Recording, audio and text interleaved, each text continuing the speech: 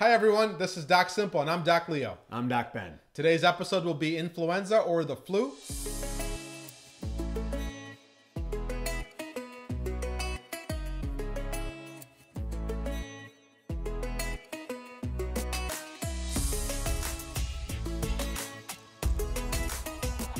We'd like to start off talking about influenza with what we think is one of the most important concepts, which is to get your flu vaccine. Yeah, the CDC recommends, as well as us, equal parties, yeah, yes.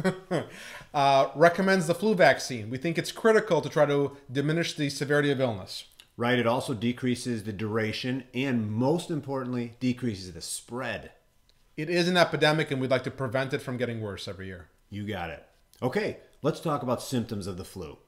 All right, the symptoms of the flu can include things that may seem like the cold. In fact, they're very similar. Things like fever. These tend to be high fevers getting up to 104, 105 degrees. You can have severe body aches and joint pains. These can be quite intense and people really suffer with those. They do suffer. You can have sore throat, congestion, cough, runny nose. You can even have some vomiting and some diarrhea.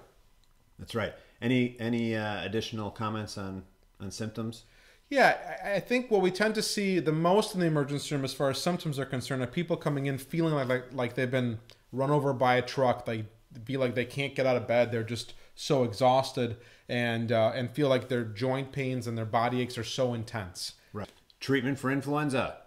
All right. Well, let's first talk about some of the over-the-counter and typical treatment that we would recommend. Right. So the good news is most of the symptoms can be controlled with simple over-the-counter medications, like Leo said, acetaminophen, ibuprofen for fever and body aches, decongestants for congestion. Isolation is important. Now, that doesn't mean locking yourself in a bathroom, but the less you are around others, the less you breathe, sneeze, cough on others, the lower the chance that you'll spread the illness. So it's helpful. Yeah, and that's pretty critical because of some of the populations that are at risk, right? That we want to talk about. And those populations include the very young, so less than 2 years old, the older, over the age of 65, and then those with immune system compromise. So that would be chemotherapy, patients with poorly controlled diabetes, advanced illnesses like COPD, CHF.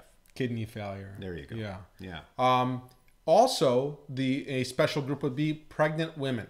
And that population does require a treatment with antiviral medication. Now, this is important because unlike some other things we've talked about in other episodes, this is not a bacterial infection, this is a viral infection. And so you would need to treat it not with antibiotics, but with some antiviral medications. And there's those are reserved for these special populations that we're describing. All right, so let's move into expectations or prognosis. Basically, how long should you expect to feel crummy? And it can range from being a couple of days to being a couple of weeks.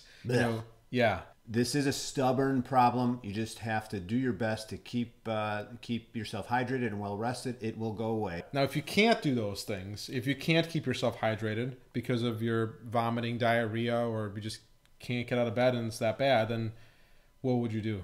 Well, thanks for the transition, Leo. Now we're going to talk about who to call, where to go. I think we break it down into two major categories. One is the treat at home, and the other one is seek professional help.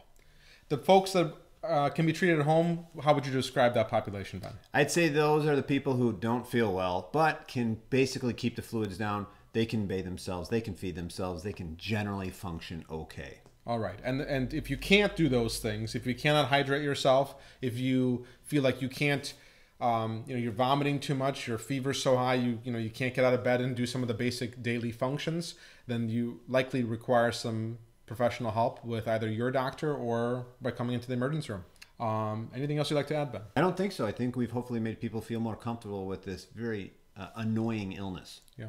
Thank you so much for watching Doc Simple. I'm Doc Leo. I'm Doc Ben.